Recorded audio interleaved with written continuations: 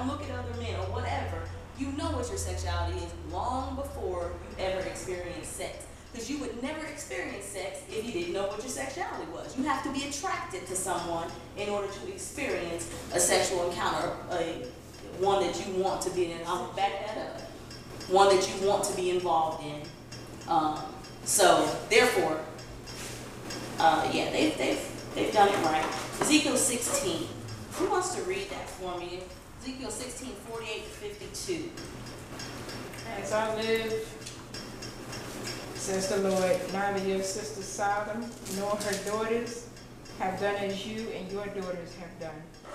Look, this was the iniquity of your sister Sodom. She and her daughter had pride, fullness of food, and abundance of idleness. Neither did she strengthen the hand of the poor and needy. Another one? Oh, 52, I'm sorry.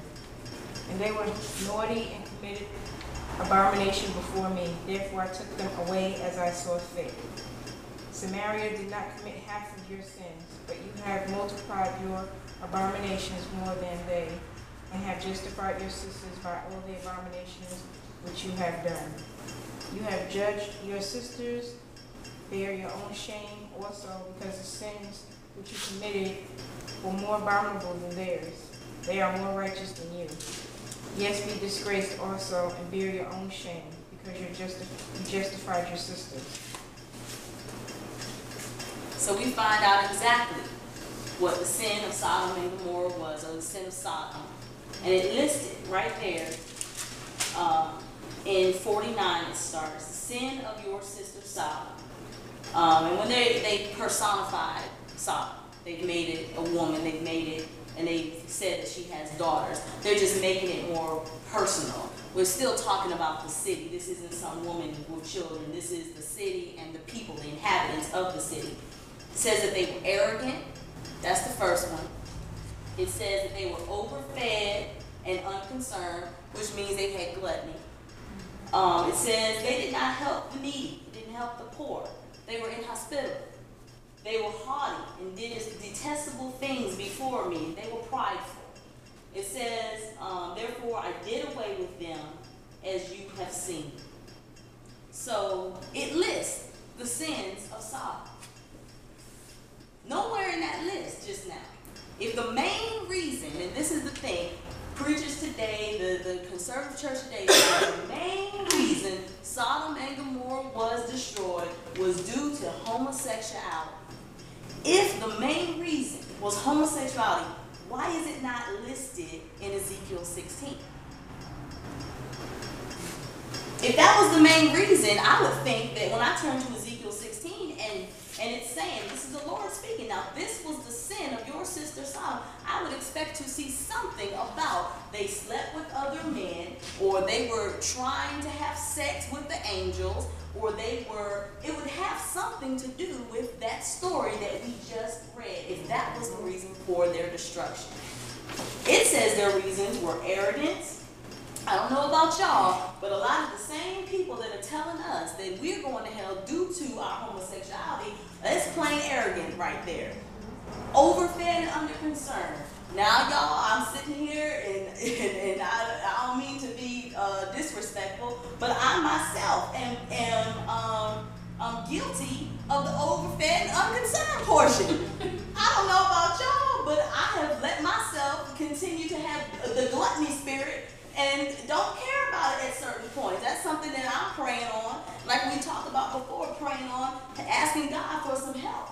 And so that takes away the unconcern, but overeating is also a sin. We are in this United States, the worst nation. We're the most obese nation. And yet, most of us are sitting up in the church somewhere talking about other people going to hell while we doing the same things that this city was destroyed for. Talking about, no, it's gateful. No, it's the 30 pounds that you have too. That's right there in Ezekiel 16. So don't point at me if you're not willing to take on what your portion is, because it says it right here that was a part of it. And the fact that they did not help the poor and needy. That is the list right there. It says that they were haughty, that they were prideful. I don't know about y'all, it's starting to sound like the traditional church to me a little bit. It's starting to sound real familiar to some of the things that they pointed us about one thing, but yet they are taking on all of these different characteristics right here, and they did detestable things before me. Therefore, I did away with them. And it talks about Samaria. It says that Samaria hasn't committed half of your sins. And they did, and you have done more detestable things than even they. But you make them seem righteous. So the things that he's condemning these people about, and we're going to read about what he is condemning this city about, but they make them seem righteous, and you have justified their sin by what you're doing, because you judged them, you have now justified them of their sin. So, what is the sin described in Ezekiel? So in order to do that, we have to read all of Ezekiel 16, because he's basically letting them have it. Letting them have it for the sins that they're committing, saying it's much worse than what Sodom ever did, much worse than what Samaria ever did. So, Ezekiel 16, an allegory of unfaithful Jerusalem. I'll go ahead and start reading. The word of the Lord came to me, Son of man, confront Jerusalem with her detestable practices and say, this is what the sovereign Lord says to Jerusalem. Your ancestry and birth were in the land of the Canaanites. Your father was an Amorite and your mother a Hittite. On the day you were born, your cord was not cut, nor were you washed with water to make you clean, nor were you rubbed with salt or wrapped in clothes. No one looked on you with pity or had compassion enough to do any of these things for you.